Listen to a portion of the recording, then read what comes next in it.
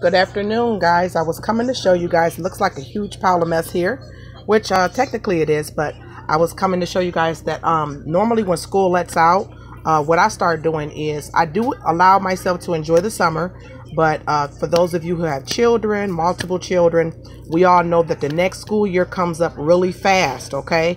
And so when you have multiple children, you may take some of the clothes from the older kids and hand them down, which is fine. I do the same thing, but after a while, those hand-me-downs become worn, or then they get too small for your youngest. And so that's where I'm at now.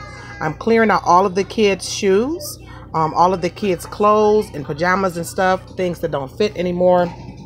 And I'm going to be donating them back as I've already started buying new shoes and stuff like that for the next school year coming up. Okay, so this is just something that I do. You don't have to do it all in one day. I do a little bit at a time. As I buy new, I go through the closet and pull out some of the older stuff. And it feels good to also give back, okay, because it was given to us. So we like to give the stuff back. Of course, we want it in mint condition. So a lot of the clothes have already been washed. The shoes, some of them may be worn out, but they can still be purchased for maybe a few dollars or so for other moms. And maybe they could be used as play shoes. You never know, right?